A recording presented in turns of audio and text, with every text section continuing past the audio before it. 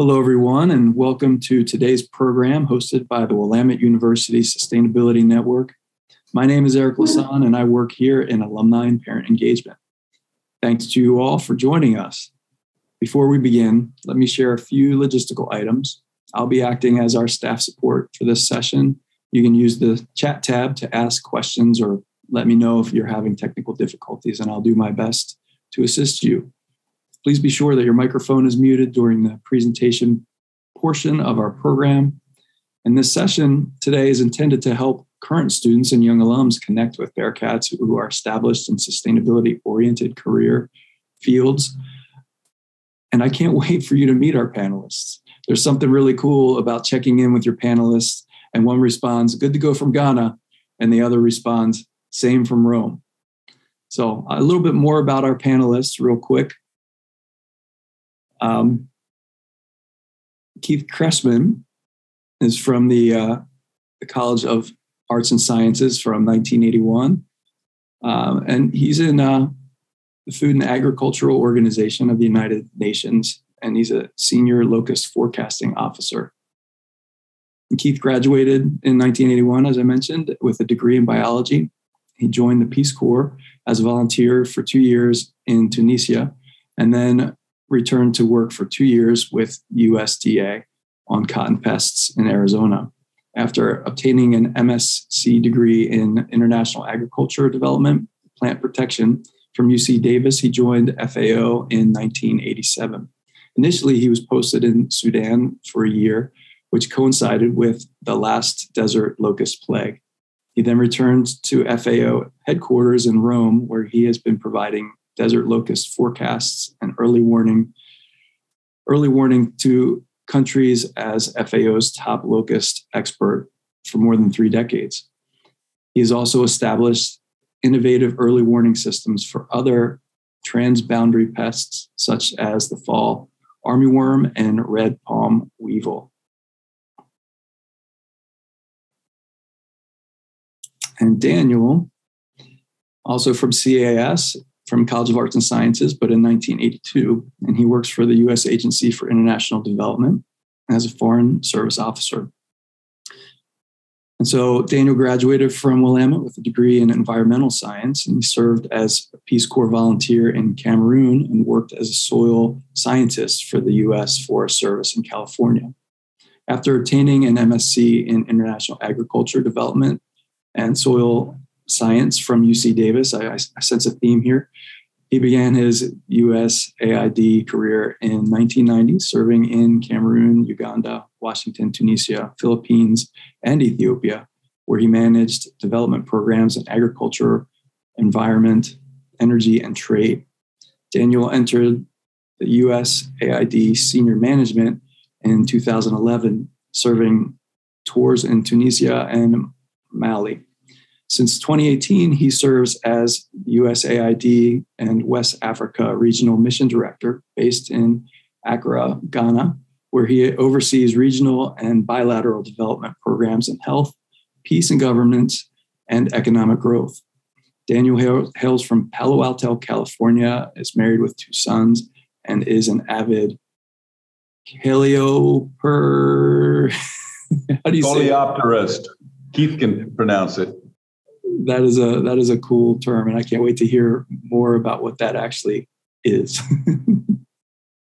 All right, and so to really get us started now, I will also introduce our host, our consistent host of so many of these programs, and I'm really appreciative of Marshall Curry.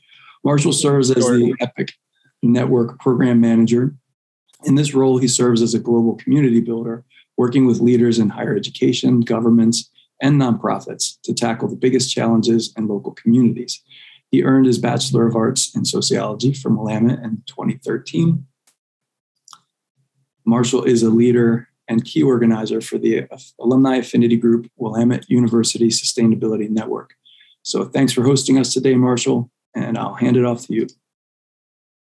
Thanks, Eric. I really appreciate it. And thank you to our panelists for being here today. And thank you for our attendees for also being here. I'm really excited for your questions as we get underway. Please feel free to use the chat as we get going. I want to make sure I check with Eric real quick on the question I put in chat. But regarding your questions as we get underway, attendees, please feel free to use the chat in real time, as we'll make sure to break for those. But we'll also give you a Q&A portion at the end of the last 20 minutes or so for Q&A, I think, depending on how Keith and Daniel to take on the topics, because I didn't realize you two might have been classmates, so we might have longer answers to things than I expected. But anyway, do you see my question in the chat? And I answered yes. Oh, okay, great. Sorry, I didn't see it come through in the chat. That's weird. Okay, so let me start with the land acknowledgement that we use for Willamette University events. I want to make sure we do that, and then we'll get underway. We are gathered on the land of the Kalapuya, who today are represented by the Confederated Tribes of the Grand Ronde and the Confederated Tribes of the Siletz Indians, whose relationship with this land continues to this day. We offer gratitude to the land itself, for those who have stewarded it for generations, and for the opportunity to study, learn, work, and be in community on this land. We acknowledge that our university's history is fundamentally tied to the first violent colonial developments in the Willamette Valley. Finally, we respectfully acknowledge and honor past, present, and future Indigenous students of Willamette. Thank you. As we consider the content of this presentation, please also consider your own positionality and how to take today's lessons to honor those negatively impacted by histories similar to our university. I know that Daniel and Keith, through your work, you're really impacting and living out the motto. Those people have also been impacted by colonialism. So I really appreciate your efforts. Personally, as I read about your bios, as our fellow WUSN member, Diana Ibarra, mentioned you two as potential speakers. She spoke very highly of you, and we read about what you all do, and we were very excited about it in bringing you in today. So thank you for joining us, and thank you for your work. And let me get started with a couple of lightning round questions just to kind of get the microphones working. And just a couple of questions or a couple of words. Could you please just introduce yourself? Sorry, skip that question. Could you please list any great meals you had in the last week? I realize food is a great way for people to connect, and this wasn't on the script, sorry, but I'm going off the script a little bit to start. You all are in Rome, you're in Ghana, we're all over the world. So just really quickly, like, what's a meal that you really enjoyed in the last week?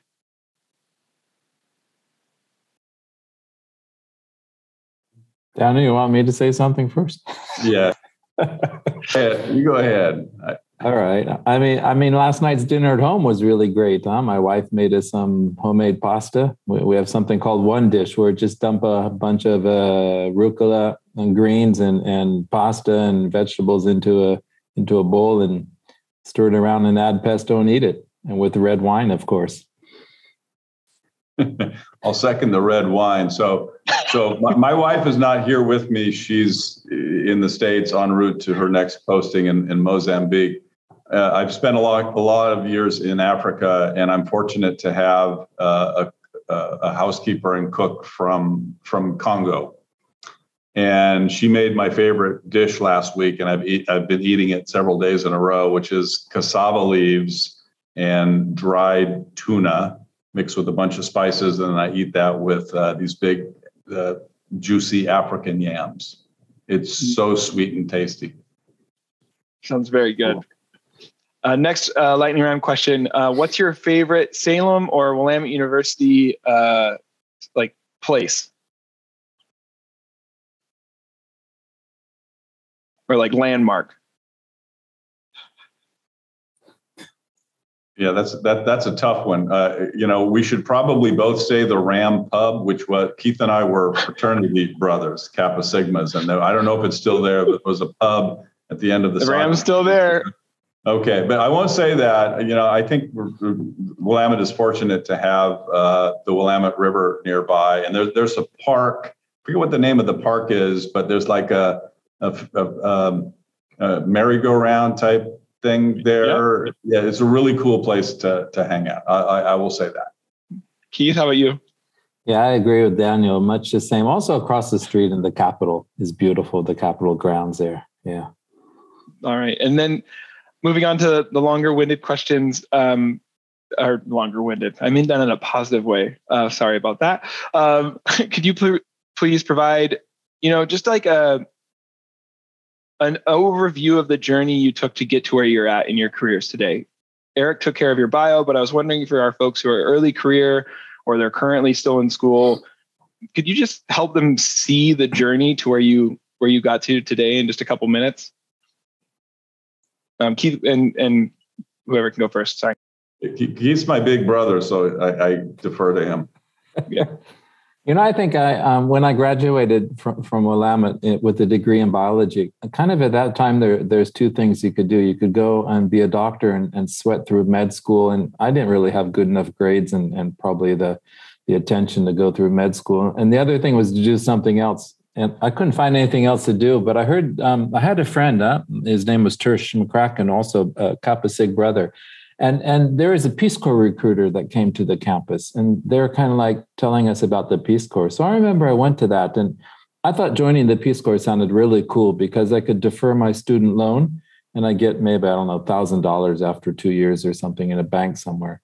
And so, yeah, I ended up doing that, and that really changed my whole life completely. Because there, I got a taste of Africa. I went to Tunisia. I learned Arabic and lived in a small village and, all of those things. And that just really wanted me to continue to find a career working overseas. It just kind of whet my appetite. I came back to the States and, I did some work with the USDA and that was good because I could ski in the winter in Arizona. So that was cool. But then, I went to grad school because I knew I needed to get a grad degree and I knew exactly what I wanted to do. And it was really weird because Daniel and I, I graduated a year before he did, but, we'd gone through 3 years together in Kappa Sig and everything. And we were good friends. And then, we went in our own directions. And then I went to grad school in Davis. There I found Daniel again, and it was like, whoa, deja vu. And that was really, really crazy. So, that's kind of what happened in my case. Thanks, Keith. Excited to hear Daniel's story of that and whether he had the same positive reaction. Yeah, well, similar trajectory, but it's worthy of note, those early intersections. This is the first time I've actually had interaction face to face with Keith in 30 years. We've been in touch from time to time, aware of where each other are, but this is pretty cool to see him after all these years. So after leaving Willamette, again, my degree was environmental science, actually with the double major in German Lit as well.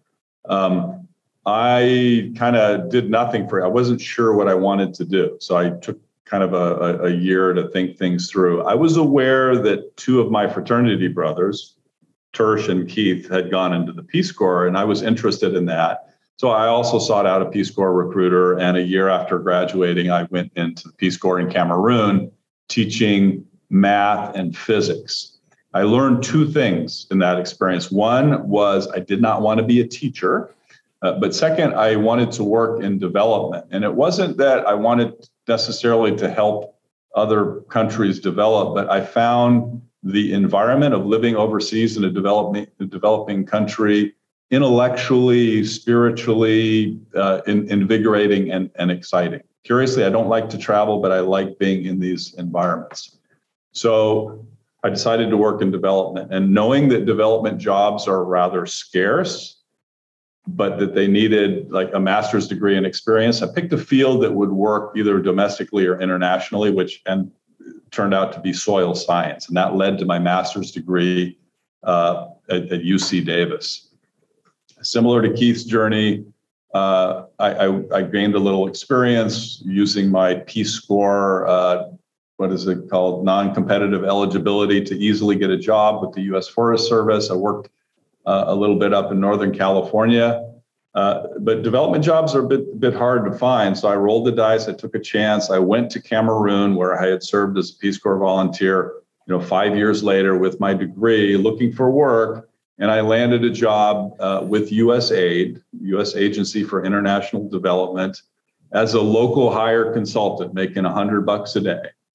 And I parlayed that after a year of establishing myself, showing folks I could do the job, to an international contractor position in Cameroon. I got a similar position in Uganda, managing biodiversity programs.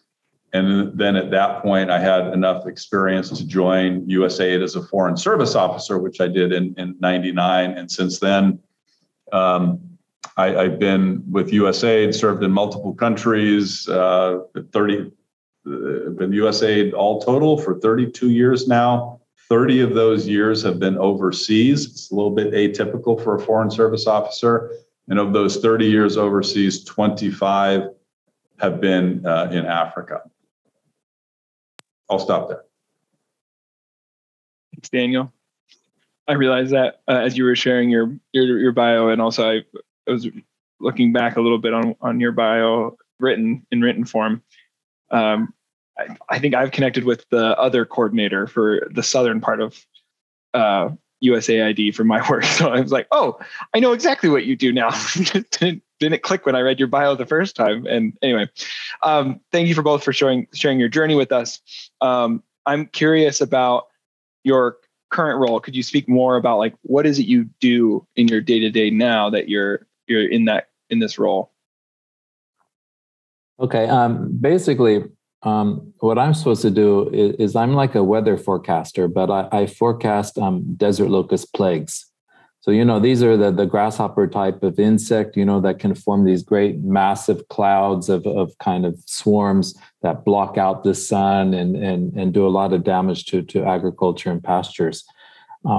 And so because of FAO's role, which is, the UN agency that deals with all the agricultural and food issues, we have kind of the global view of everything concerning food and agriculture. And so this fits in quite nicely with desert locusts, because these are migratory pests that basically are everywhere in the deserts of North Africa and Arabia and Southwest Asia. So like from West Africa to India. And so it's about 20% of the land surface on this planet. So it's a huge area. And the thing is, you don't want plagues to happen. And so everything is about early warning and prevention and monitoring and, all of these things. And so that's basically what I do is I work with about 50 different countries and analyze all the data that's coming into my office from those countries. And then I use my experience and kind of a lot of intuition to predict what's going to happen in the future, and then provide the early warning to the countries. So it's kind of like, early warning of hurricanes or bad weather, stuff like that. And then it's the countries up to them to kind of stop, the locusts in their tracks before it gets worse. So, I've been doing that for, 34 years now. And it's a long time to do a single job, basically. Okay, there's been a career path within that, huh? But, the point is that it's kept my attention because it's super challenging. I mean, people try to model, desert locust predictions, but it's too complex because there's all sorts of different kind of, let's say, dimensions, and you have to be kind of a jack of all trades. You need to know a lot about meteorology, about biology, entomology, a lot about geography, cultures as well, politics, and it brings all of these kind of into the soup. And then, we have all these new technical innovations that, we have to keep up with. And it's great. And I think for me, the most satisfying part of all of that is working with the countries directly themselves. So even though I work within the giant UN bureaucracy administrative structure, I'm very fortunate because my job is super unique. It's a very niche job. There's nobody else in the world that forecasts locusts, I suppose.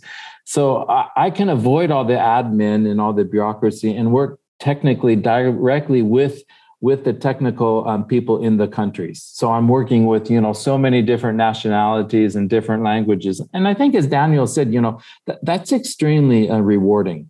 In fact, that really drives, at least in my case, drives me and keeps my attention.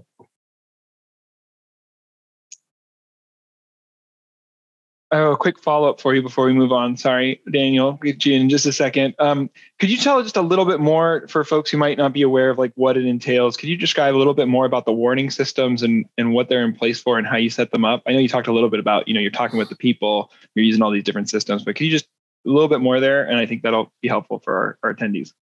Yeah, basically, in countries that are affected by desert locusts, they have national teams that their job is to get in a Land Rover and drive around in the desert, look for green vegetation and look for locusts in that vegetation. And they're using digital tools like smartphones and tablets attached to satellites to move that data from the middle of nowhere to their national locust centers and then up to my office in Rome, where I have the full, complete picture.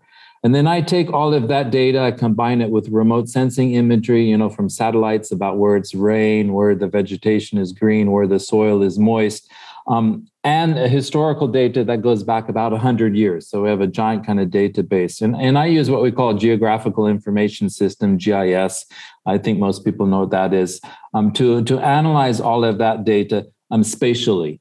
To come up with predictions that then I send out directly to the country. So it can be to ministers of agriculture, it can be to the national locust programs, to FAO, to NGOs, to other agencies, so that everyone's informed on what the current situation is, and then how it could develop into something worse. So usually I forecast for about 6 weeks in advance. Sometimes I could forecast up to half a year in advance. Now with the changing climate, of course, it's another variable in the mix there that keeps things even more interesting. Thank you. That really helps. Also, may be helpful for things not related to locusts, but just located to or similar to monitoring at a local level, big things, right? Or cross geographical impacts. Anyway, Daniel, please, could you answer the process? To start off, am I the only one concerned here that one of the tools Keith is using to predict movement of deadly swarms of locusts is his intuition? Yeah, you caught on that, didn't you? Huh? I think you're the only one who knows him well enough to do so. But then again, you haven't seen him face to face for 30 years. So maybe we should all call him out on it. No, I'm kidding. So before I explain what my current role is, I want to make sure people understand what USAID is. So the U.S. Agency for International Development is your taxpayer dollars at work. We're an independent U.S. government agency that administers the civilian foreign aid and development assistance. So this is pursuant to advancing our foreign policy and national interests. So we have an annual budget of about $30 million and about 9,000 staff spread all around the world. 1,800 of those staff are foreign service officers like me. So I have a commission, which means basically that I am worldwide available, and every 1, 2, 4 years, I am sent to a new assignment somewhere to do something. So our headquarters is in Washington, D.C., but we have USAID missions and offices all around the world, mostly in developing countries, obviously, which are part of the U.S. Embassy.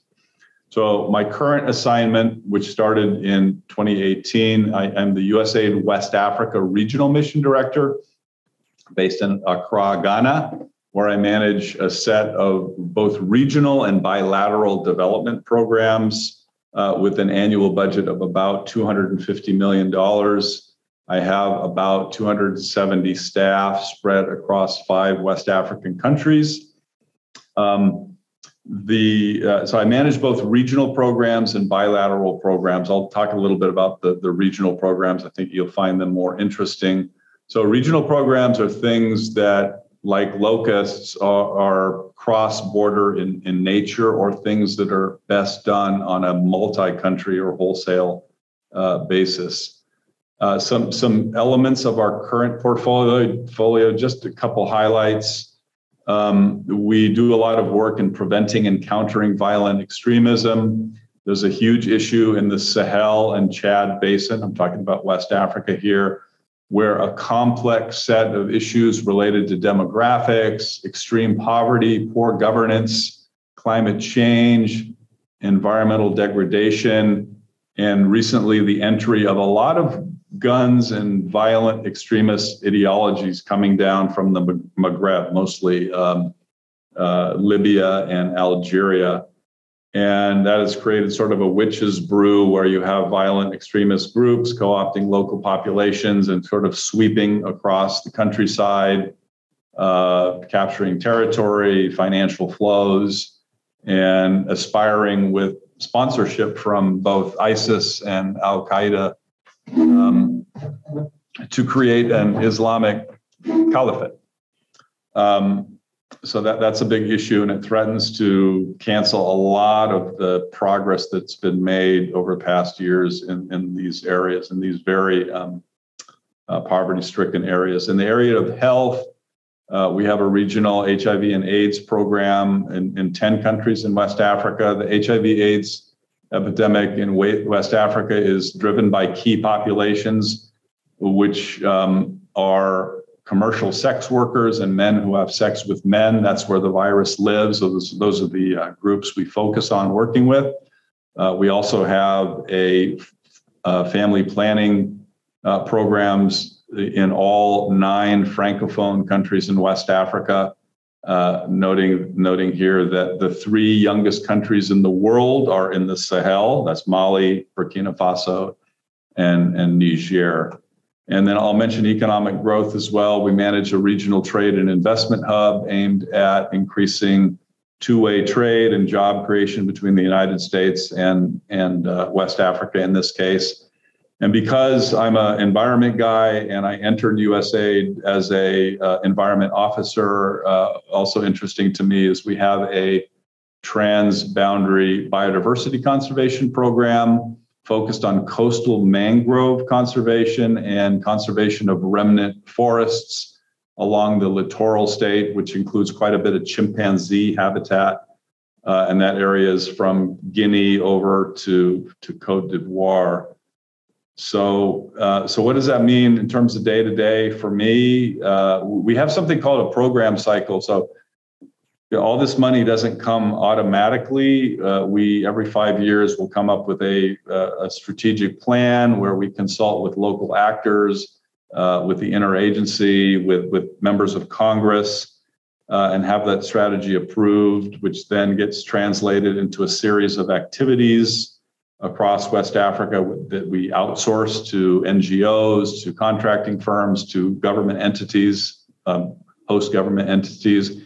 And then we monitor, engage, report, and it goes sort of like in a cycle where we implement, monitor, evaluate, and learn, and then adjust the programs over time and keep our strategies updated. So, what I mainly do as a senior manager, I don't get my hands very dirty in this program. Mainly, it's about managing and motivating people, keeping them on point, and supporting them to get the job done. I do quite a bit of interaction with regional organizations like ECOWAS, it's the regional economic community in West Africa, and a number of others. And all of the U.S. ambassadors in West Africa are my clients. I work for them and make sure that what I'm doing in their domains or the countries that they oversee in terms of our relationships, and I make sure that I am being accountable to them as well. So again, I'm your taxpayer dollars at work. I'm part of the U.S. government. I'm a foreign service officer at your service. Back to you, Marshall. Yeah, I appreciate it. And also was realizing I'm continuing to improve my African geography knowledge, even through your presentation. It was very helpful hearing more about even just the geography. So thank you. In short, both of you, listed a handful of organizations you work with. I was wondering if you just really quickly, if you had any recommendations for associations or trade magazines that that individuals that are again starting their career could look towards for guidance, for best practices that you two might be following. I know as your roles have changed through the years, that might have also changed. But I'm just curious if you had any off the top of your head that you use currently.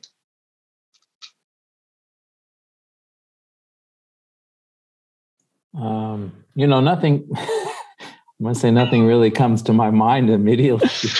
Maybe we've been doing this too long.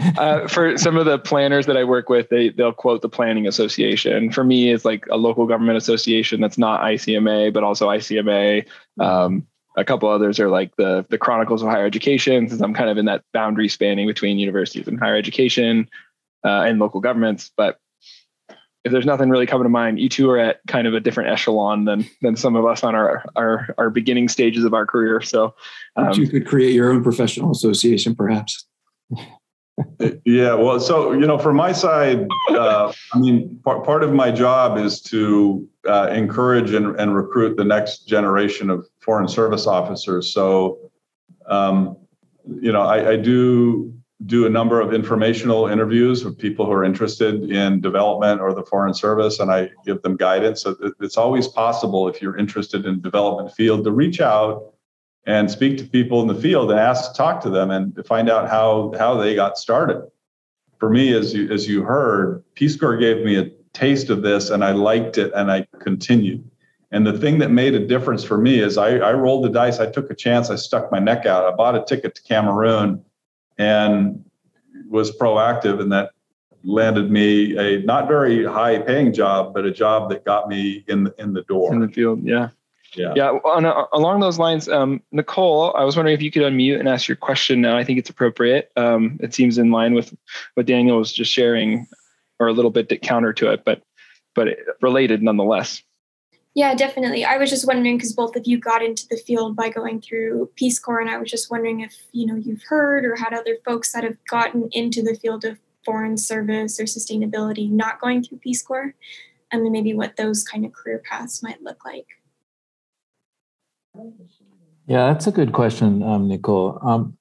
Actually, in my case, Peace Corps played to my advantage, because when I finished and graduated from Davis with a master's degree, there was a job announcement at FAO, and it was kind of one of these 2-year entry positions, kind of junior internship thingy, paid by USDAID, in fact. But they were looking for someone who had a couple of years of experience already in Africa and who spoke Arabic. And so I was lucky, because Peace Corps, gave me all of that. And, over the years, of course, I've been on lots of panels, interview panels, and looking for, people to work at FAO and stuff to fill certain positions. And those that come, from the States that have Peace Corps experience, they're given a much higher priority to work, at least at FAO. There might be other ways to enter, but still, I think Peace Corps is a very valid way to get into working overseas, maybe with in the UN system, or perhaps in the USDAID system, or foreign service, or other systems. There's other possibilities. There are UN internships that are available, but of course, they can be extremely, competitive, and they're not, very numerous.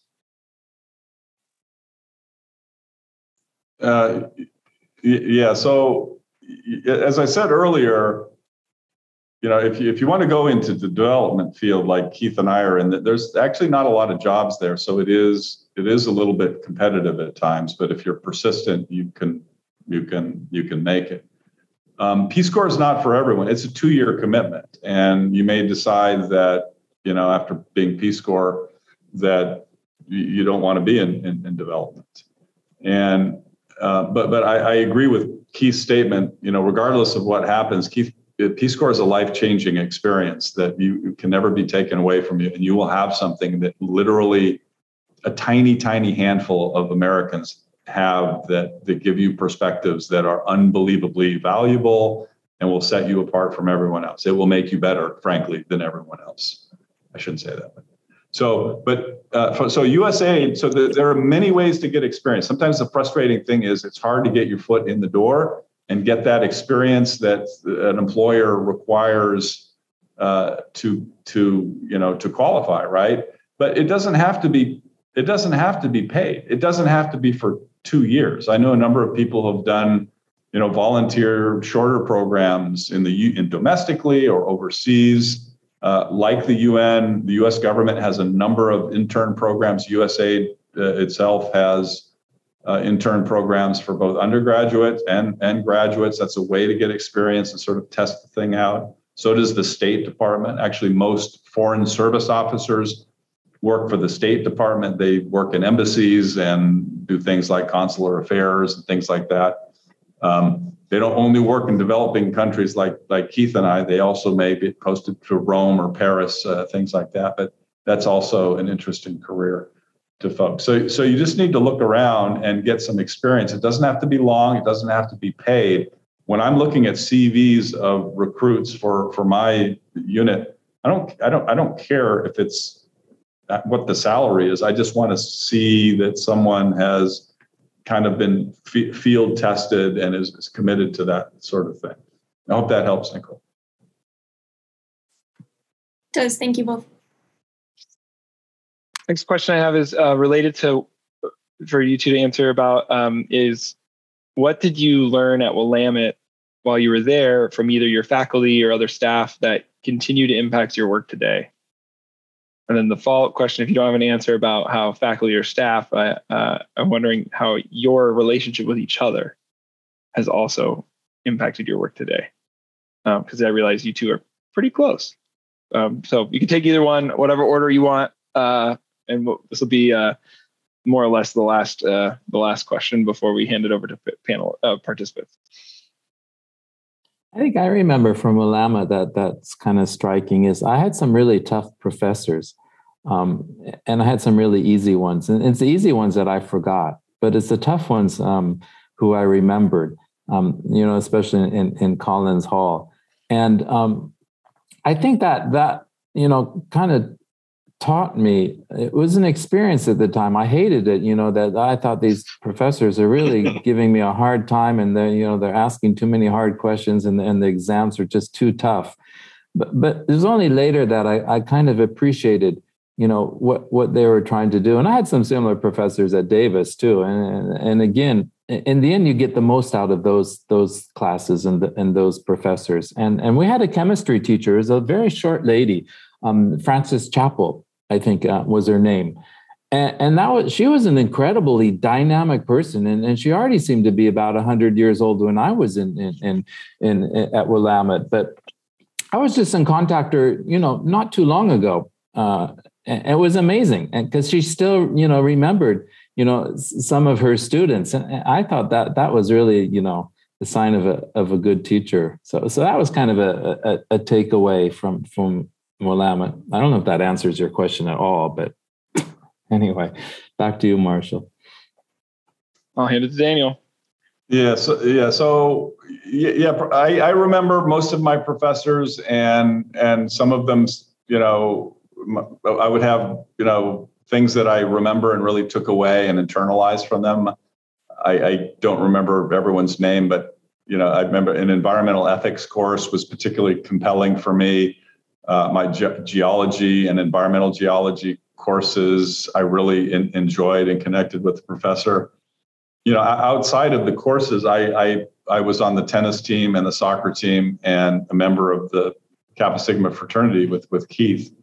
And to succeed in my field, the most important skills are not the technical skills. Anyone can learn those.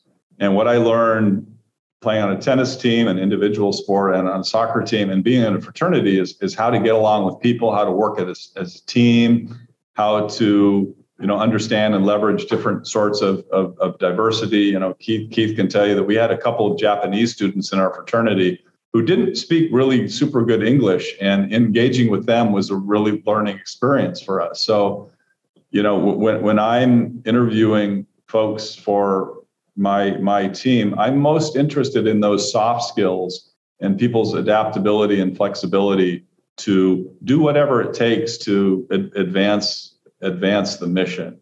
So don't sell those skills short. It's great to get good academic grades, but the most important thing is the soft skills you come away with. That's what's going to get you far in life. That's what's going to make you a whole person. And to end my segment of question and answers, Daniel, looking at you, what is a coleopterus? So coleopterus. So, as I joked early on, there's not a lot of diversity on this panel, right? You got two dudes, white Anglo-Saxon male, and two dudes organizing it, right? The Californians who both went to Willamette, both in the same fraternity, graduated a year apart. Peace Corps volunteers, went to UC Davis. Keith intuits the behavior of locusts. So coleoptera is the scientific name for beetles. And I don't know if it's because I envied Keith and his insects, but I picked up collecting beetles as a hobby when I was first in Africa, and obviously insects are abundant there. So I'm a coleopterist. I collect and study beetles as a hobby. That's what a coleopterist is.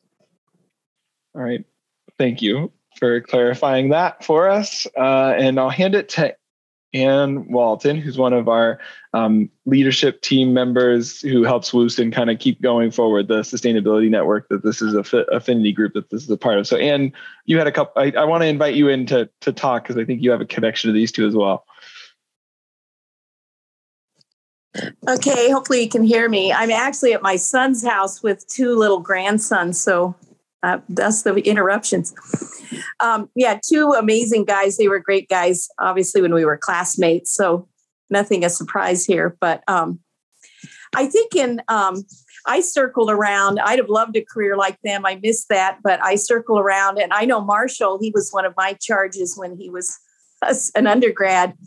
And I have a connection with the Xena Farm and the Environmental Science and Biology Department still. And I love hearing what both Keith and Dan said, because these are exactly the kind of connections and the multi-layered experiences that we give students doing research out at Xena Farm, which is right next to my personal farm, so that they have a variety of skills and not just the technical stuff and memorizing bees and flowers, and to give them that diversity of skills to be able to go out in the world and make a difference. And so it's just great to hear that what we're telling them will work out there. You guys are the proof of that, of a full and fulfilling career and a great, personal life and great adventures too, because of your careers. So it's just great to see both of you. And I haven't seen Keith in years, but Dan and I stay in regular connection, obviously. So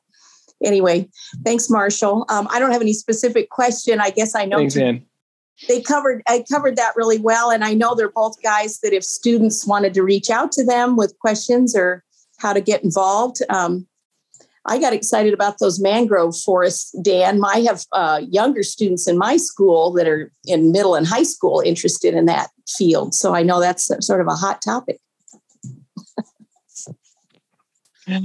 Any questions from our participants, Marissa, Sanbo, or Nicole? Go ahead. Hello, everyone. I'm Shambo. I'm the alumni from Willamette Atkinson, the MBA program, the class 18. So really appreciate, our host to have this great alumni event and really gain lots of interesting knowledge about Daniel and Keith, from your own fields. So my own background is in angel investments, but I have a couple of questions coming from some of the volunteer work I've been doing. I'm a board member serving on the Oregon-China Council. It's a 501c3 nonprofit. Basically, we're the main platform helping the state governments with our Oregon sistership with the Fujian province and Tianjin in China. And I think as we're all being kind of facing a special time between the two countries, we're trying to focus on the subnational and really promote the people-to-people exchange, because we are seeing different picture that people from both sides are actually working together and really supportive on this great relationship. So, for example, this year, one of the main things that the council is focused on is climate change and the SDG goals from the United Nations. So my question is, we're trying to find a common area that both big countries can work together from all the experts from you guys, do you see any specific areas that you are seeing good, partnership or a good collaboration going on that's worth for keep, promoting? Then I'm happy to bring that topic or theme, even inviting some of you to the council as a speaker to kind of speaking on this area. Please give some advice. Thank you. No, for sure. We as FAO, we do a lot of work with China. And probably that interaction has increased a lot since our Director General is Chinese. So that's helped to kind of solidify that link, which was very historically was very weak. But in the past 3 years since he's been DG, we've really had this opportunity to explore much more what China can offer, especially technically, let's say in the field of agriculture, food security. And in my case, in fact, I'm working with a lot of the Chinese scientists from CAS, from the Chinese Agricultural Sciences, on migratory pests. So China has its own type of locust, for example. They also are facing fall armyworm, which completely invaded Africa in 2016 and then spread throughout Africa and Asia thereafter. So we've been doing a lot of work with them. Not just kind of like, scientific or technical work, but development work, the work that Daniel's been talking about in Africa, and seeing how we can leverage their expertise and integrate it with expertise from other areas, whether it's in North America, Europe, or local expertise in Africa and Asia, to come up with better solutions for farmers. To manage these pests, because a pest like the fall armyworm that gets into the farmers' fields and eats their corn, at the end of the day, it's the farmer who suffers, and it's also the farmer who's responsible for managing that pest. So China has a lot of kind of local technologies that can be used easily, at the farm level by farmers. And so it's really exciting to work with that. So I would be very happy, of course, to work with you and see how we can push that even more forward. Yeah, so thanks for the question and comment, Shambo. So let me talk about it in a general sense. The government of China, I don't remember, it was about 15 years ago, created a development agency. China has gone through remarkable development, made incredible progress, and is also a donor nation now. And we actually have a development counselor. USAID has a development counselor position in China to liaise with, I forget what the development agency is called, but I recall when I was assigned to Tanzania, we welcomed a delegation from this Chinese development agency, plus some university professors, to advise the Tanzanian government on what they can learn from China's development journey, which again was remarkable if you look at the economic growth. And a lot of African countries want to model that sort of state-led growth pattern. What's interesting, the interesting point that I remember coming from the Chinese delegation, it says, well, yes, you can get there if you have economic growth of this level and do these things, but you know what? You're going to have to reduce your population growth. Of course, in the case of China, they controlled the population growth, and that really paid off in terms of the rate of development. Now, on climate change, obviously, as the two largest global emitters, China and the United States need to be on the same page. And we, as part of the executive branch of government, sometimes we get pushed this way or that way, whether it's on abortion or climate change, depending on who's in the White House, right? We just went through 4 years of climate what? Right? And now we have an administration, we have John Kerry in a climate change special envoy, and we're active again. So for our part as a development agency, we now receive climate change funds. and we're able to partner with African governments to try and do things. And of course, Africa is very interested, but they're also the most susceptible to climate change. And I think the battle here is really the big emitters, China and the United States and other developed countries, that need to get their act together. You know, there's an African saying that when the elephants fight, the grass suffers.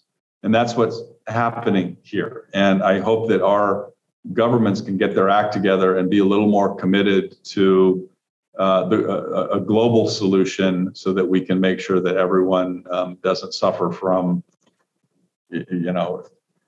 desertification, rising sea levels, et cetera, et cetera. And where I live and work in the Sahel, that is some of the most susceptible landscape in the world, where you have people already living on the very edge of poverty. So great question. We need to work together, whether it's with the government of Fujian or the government of China. Yeah. Yes, I would like to share kind of good news for us. We helped the Crater Lake establish a national sister park relationship with the Mountain Wuyi. It's a big mountain national park in China. And China just built their first tier of the national park system. So those two parks are working together in scientific research and many things. So we're open, to have more experts like you guys to helping, kind of really highlight the point that we should work together on those kind of things that will make our society and things better. So really appreciate all the comments. Thank you. Thank you. Nicole, I think I have time for one more of your questions, and then I've got one last one that Eric and I put our heads together on that came together. So Nicole, do you have any other questions? Yeah, I had a question. Daniel, you had spoken to it a little bit, just how much the soft skills and how much you look for those in hiring and how much those have helped you versus, those kind of more hard technical skills. And I was wondering if both of you have any recommendations on how to better advertise those soft skills in interviews and to future employers and that sort of thing, and really let those be highlighted, and what you've seen in folks applying to your programs that has really struck you in terms of their soft skills. So when I interview people or suggest interview questions for our team who are interviewing staff, it's sort of a two-way thing, right? So I will ask questions to try and bring out or suss out those soft skills, right? And so I think that does a lot of the trick right there. As the interviewee, you need to be yourself. You need to be frank and honest. People appreciate that.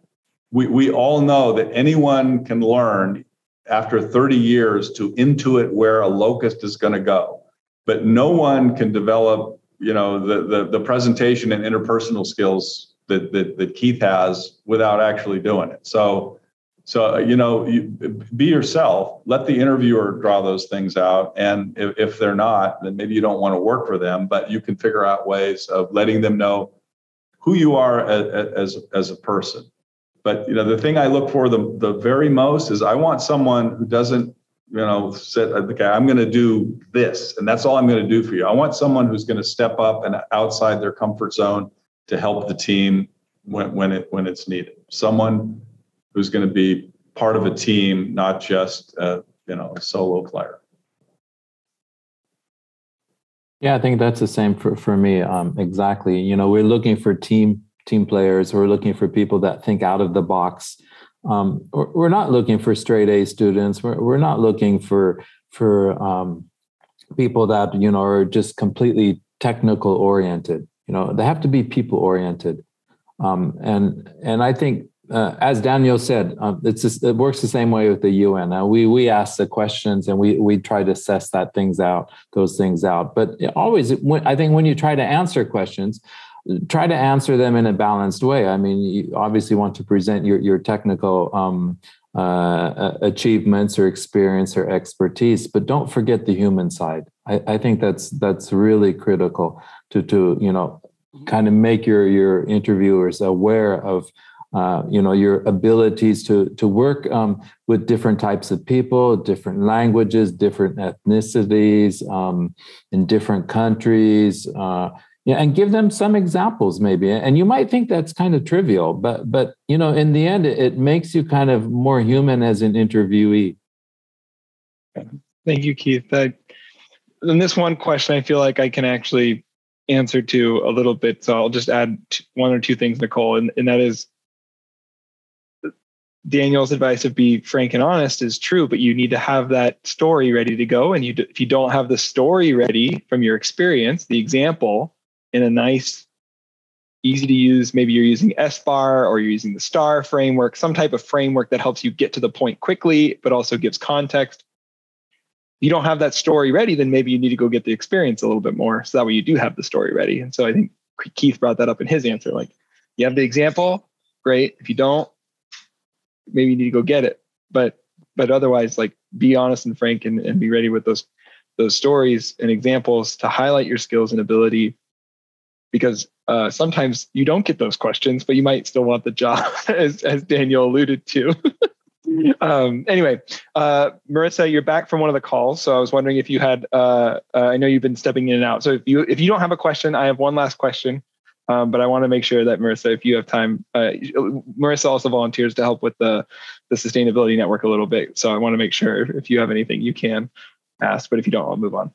Yeah, I don't have any specific questions, but I just wanted to thank the panelists. It's been really, really interesting to hear about what you're doing overseas. So thanks. My final question to both of you is, what is one science or policy item that is not really focal in the media that you think everyone should know about as it pertains to the sustainability of humankind?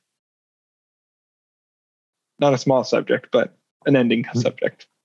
I mean, what immediately comes to my mind, and this occurs when I go back to the States and, visit my parents and my mom and my brother, is the absolute kind of ignorance of Americans about the world. America is just completely isolated, and they're on their own planet. And I think what is so sad, having spent my whole career trying to help, let's say the developing world, is, just the number of people that, are going to bed tonight with no food, no dinner, and they have no idea if they're going to, have a meal tomorrow. And it's, those numbers are increasing. They're not going down despite, the UN's best intentions, USAID's best efforts. We're not making progress there. And then, you see an event like the Ukraine-Russia, war that's just going to have enormous impacts on agriculture that we haven't even yet to fathom. We're hearing about it slowly in the news about, impacts on fertilizer and these things. But this all comes back to the same point. There's just too many people on this planet that, are not able to have enough food to eat. And yeah, that's very sad. Yeah, that's very compelling, and Keith kind of draws me in that same direction there. Your taxpayer dollars, less than 1% of the federal budget goes to foreign assistance, and this is in our not only in our national interest to create future markets, goodwill, protect the homeland from migration, et cetera, et cetera. We as Americans like to think that we're a humanitarian people. Well, when you compare us to other nations in terms of the percentage of our national budget we spend to help other less fortunate areas, we really suck. We really suck. We may be the biggest, but we're also the biggest economy in the world. We should be giving more. And, people don't know, for example, we see what's happening in Ukraine. That's in Europe. The problem I described in Burkina Faso and Mali and Niger is an order of magnitude more distressing. There are more people displaced. And these are, people that are already living literally on the edge of existence and have challenges feeding and educating their young. And you have these extremist groups, which are funded from outside, that are literally slaughtering entire villages at a time.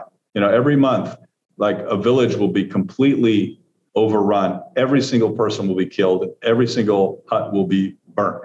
That's happening. You don't see it in the press because these are poor people. They're people of color, and we don't really care. Maybe you see it a little more in France, but there are situations around in the world. And if we're really the humanitarian people we think we are, that awareness that Keith's talking about, the lack of awareness, would benefit the American people to know the planet we live on. And I think there would, with that awareness, would come a little more advocacy, perhaps through your vote, your congressperson or whatever. Maybe we ought to do a little bit more and pull our own weight. We're not really pulling our own weight. We say we are, but we're really not.